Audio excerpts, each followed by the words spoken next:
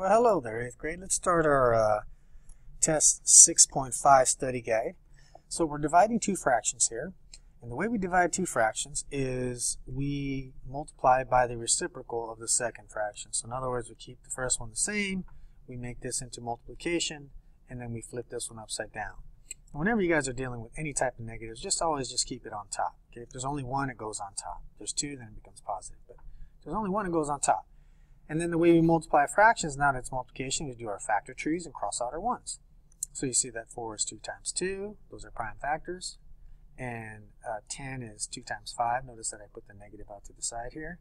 Just crossed out my ones, which means there's a 2 on the top and 2 on the bottom, so I get to cross it out. And whatever's left over is my simplified answer. Now, if you don't see that answer, which is an okay answer, negative 15 over 2 is an okay answer. If you don't see that, you could convert it. Remember, we divide in and out. The remainder goes top, divisor goes as a denominator, and that's how you convert. Problem 2, we're adding two fractions.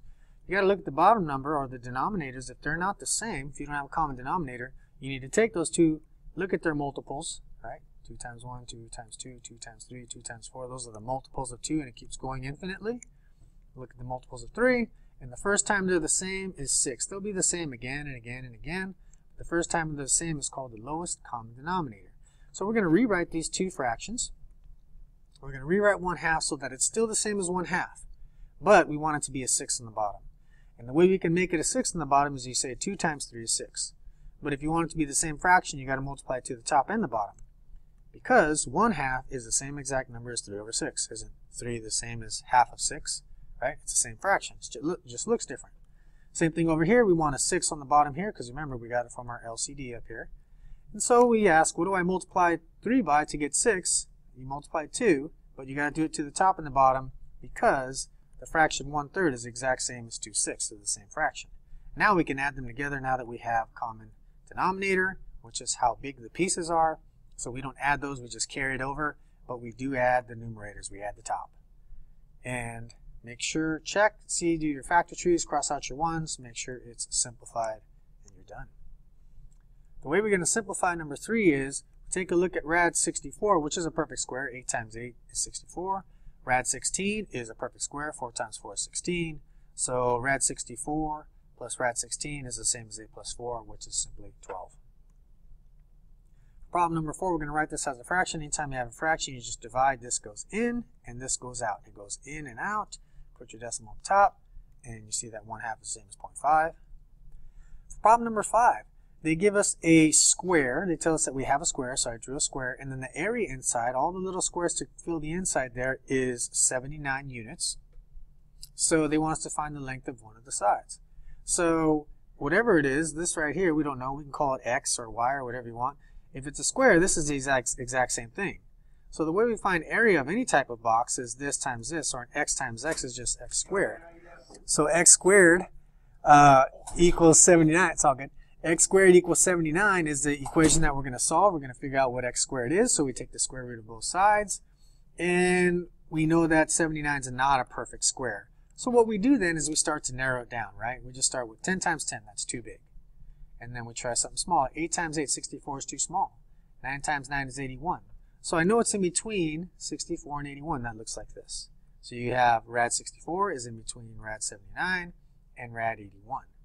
So that means that the square root of 79 is in between the numbers 8 and 9.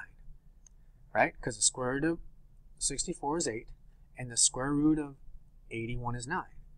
Okay. Notice that I didn't say the square root of 81 is the square root of 9. That's not true. It's just 9, not rad 9. So if it's in between 8 and 9, which of these numbers are in between 8 and 9? The only one that is D. Now we can go further and get it closer, but if you know it's in between 8 and 9 and only one of your answers is in between 8 and 9, you know what your answer is. You can stop right there, couldn't you? Similar to the last problem, but instead of x squared, it's x cubed. So instead of asking ourselves what times itself equals that in there, we're saying what times itself, and then times itself again. That's what the little 3 means above the x. That's what x cubed means. And these right here, they're all going to be perfect cubes. In other words, it's going to be some number. And since we're multiplying something 1, 2, 3 times, it's going to get huge really fast. So, in other words, your answers are all going to be single digits for these on my tests. So, but you got to think, because negative times another negative times another negative is a negative number, right? If there's an odd number, 1, 2, 3, that's an odd number, being multiplied together, your answer is going to be negative. If there was an even number, it'd be positive. So it's going to be negative something, right? So we just start to narrow it down. Let's just start in the middle. 5 times 5 times 5 is 125. 8 times 8 times 8 is still too small. 9 times 9 times 9 is it. But remember, it has to be negative. So, because negative times another negative gives us a negative answer. Problem number 7, we're going to actually, we have to check to see which of these numbers are irrational, because we have to decide which of these statements down here is true. And these statements are all about whether it's irrational or not. So looking at the numbers that they give us, there's a square root, but the number inside is a perfect square. So that's rational. Again, if there's any fractions, it doesn't matter, as long as you don't have an irrational part of the fraction. So the square root of 4, that's a perfect square. The square root of 4 is 2. So this number is the same as 2/3. So that's rational. Rational, ratio means fraction pretty much, right? Also, when you have a decimal, if it ends like this one or if it repeats like this one, those are always rational, right? There's a fraction that these will always equal, right? This will equal 125 over 1,000, which can be reduced, of course. But if it's a pattern like this, where you see the dot, dot, dot, and it goes on forever, right? That's different than this one going on forever, because this one's going to repeat the same thing. This one doesn't repeat the same thing. It's always changing. So if it's never ending and always changing, that's irrational. Otherwise, all decimals are rational. So this time, they're all rational. So you want to review the rules for rational and irrational, right? Over here, again, a fraction is just rational, and every number that we study in 8th grade is a real number, so make sure your answer will always have real for this problem on the test. But just reviewing this real quick, right? Real numbers is everything you study. Rational is it can be written as a fraction, right? It can be a decimal, it can be a repeating decimal. It could have a square root as long as it's a perfect square in there. It can be a negative number, a regular old number. It can be 2, something like that. Irrational are the weird ones where there's a square root and it's not a perfect square. Are those decimals that are constantly changing, never ending, or pi. Those are the only irrationals you need to worry about. Everything else is rational. So this number is rational and real. We simplify this, negative 3 to the second power. The negative second power means flip it, and then it becomes a positive 2. Notice that didn't affect that negative, did it? Now that we have a positive exponent, now we can do the problem. We have negative 3 times itself 2 times, and that's 1 over 9. For 10, we'll just go ahead and copy the base and add all the exponents, because that's the shortcut. This is how we multiply powers with the same base. And of course, when you're adding and there's any negatives involved, you can use teams, right? There was more negatives than positives over here, and that's why it's negative. Now, this is not simplified. You'd have to simplify it to 1 over 4, but they use those directions up here of rewrite. So that's why we didn't have to keep going. We could have stopped, and our answer has to be 4 to the negative first power. For this problem here, when we're dividing powers with the same base, and when it's written like a fraction, it's division. In other words, you see the same big number, right? Same base. Then what you do is you just copy the base this time. Instead of adding the exponents, you subtract them. And since I said simplify instead of rewrite, we don't get to stop right here. We have to do 3 times another 3, and the answer is 27. We're going to evaluate this. A to the negative second, well, that's A equals 3, so that's 3 to the negative second power. B to the 0 power, well, B is negative 3, but isn't anything to the 0 power just equal to 1? All right, so I can just cross that out no matter what. I don't even need to mess with that. So I have 3 to the negative second power. Negative second power means flip it. Now it's a positive exponent. Now you can simplify. 1/9 is the answer. For this problem here, d to the fourth power, when you have a power right next to another power, that's when you multiply the exponents. And when we have a mix of product of power and quotient of power, in other words, when we're multiplying powers and we are also dividing powers, right, then just do it this way. I want you to simplify the top first. In other words, do all your multiplication, and the way we multiply is by copying the base and adding the exponents. So I add 1 plus 3 plus negative 2. Use teams, you get positive 2. And now I'll do top and bottom. So pay attention to the order I told you to do it, right? This is the easiest way to do it. Just simplify the tops first, then do top and bottom, which is where we subtract the exponents. So, so now we have a negative exponent, And then we're going to go ahead and flip that upside down. And that's a simplified answer. Problem number 15. Okay, so problem number 15, we have this number right here. We have a very large number right here. We're going to write that in scientific notation. Well, scientific notation means wherever the decimal is, you're going to have to move it all the way to the right of the first number that's not 0. How many times do we move it? 11 times. Okay? And it's a positive 11 because this is a really big number, as opposed to this would be a really small number, right? My 5 was over here.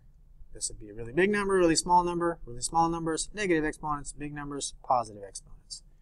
Over here, now we're going to go back the other way, but I see it's negative exponent, okay?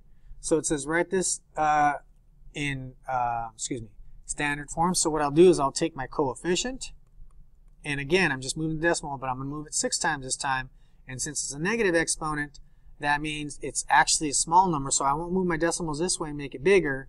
Instead, I'll move my decimals this way 1 time. I have to add a 0, 2, add another 0, 3, 4, 5, 6. Okay? So 1, 2, 3, 4, 5, 6. So my decimal's here. So it looks like I have 1, 2, 3, 4, 5 zeros in front of 304. Remember, the decimal's not here anymore. It's all the way over here. That's why the answer is D and not C. Okay? So taking a look at number 17, problem 17 over here. For problem 17, we're going to, which statement is true below given the two numbers? Well, I'm looking at this one, I'm looking at this one. I know this is a really small number and this is a really big number, so that's a pretty easy problem, right? Now let's say they were both really big numbers, and what I would do is I could write this one in scientific notation and then just compare the tens. Whichever one has a bigger exponent is bigger. Let's say they had the same exponent. Let's say it had a number like this. 10 times, let's say, make it a little more complicated. 2.8 times 10 to the 6 and 3.1 times 10 to the 6. If I put them both in scientific notation and then I compare and they're the same, then I just look at the coefficient. Whatever coefficient is bigger is a bigger number. Okay?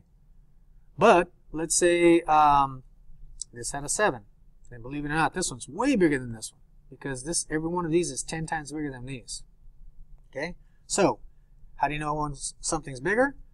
Look at the exponent, the power of 10.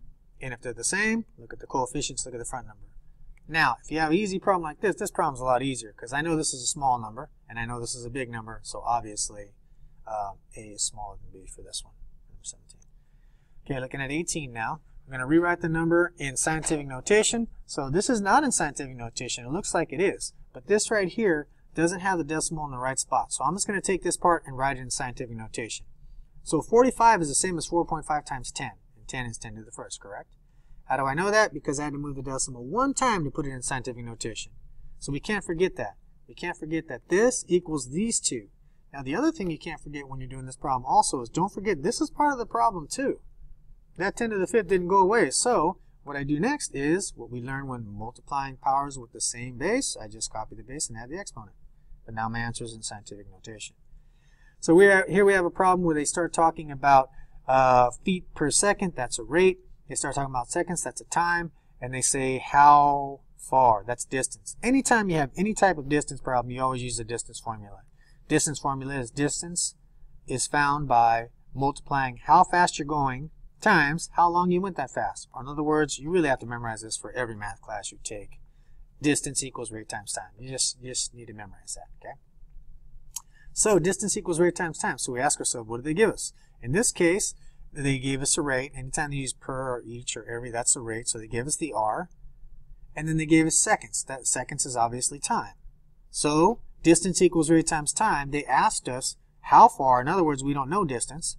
So how do I get distance? I do rate times time. Now how do I multiply rate times time when they're both in scientific notation? Well, just multiply the two coefficients together. I'll show you the work down here. Do it on your own though, without a calculator. Here's the work down here. And then, of course, multiplying powers of 10, just copy the base and add the exponents. And if this part right here wasn't in scientific notation, again, you do what we did in that last problem where you put that part in scientific notation and then add your two tens to get your answer. Now, because they said about, usually when they say about, we get around. But when they say about to this problem here, we just get around the coefficient. So that's about 8.7. That's why the answer is C for this one.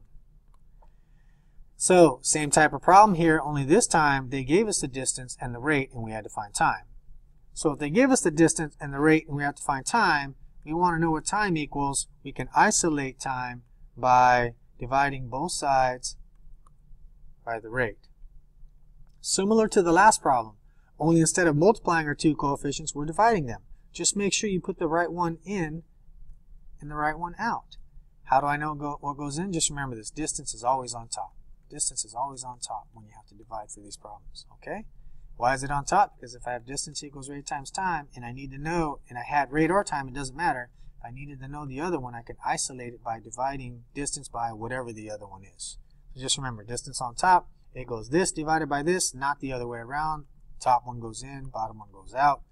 We get our number there, and then when we divide, these two cross out. When we divide our tens, remember what we said earlier, we copy the base, subtract the exponent, 8 minus 8 is 0. Now if I'm going to convert this number down here to standard notation, I'm going to move my decimal right here this many times. Moving it 0 times just means the answer is 0.45, or in other words, the answer is A for this one. And that's it for our study guide. Hope that helped you guys out. We will see you guys soon.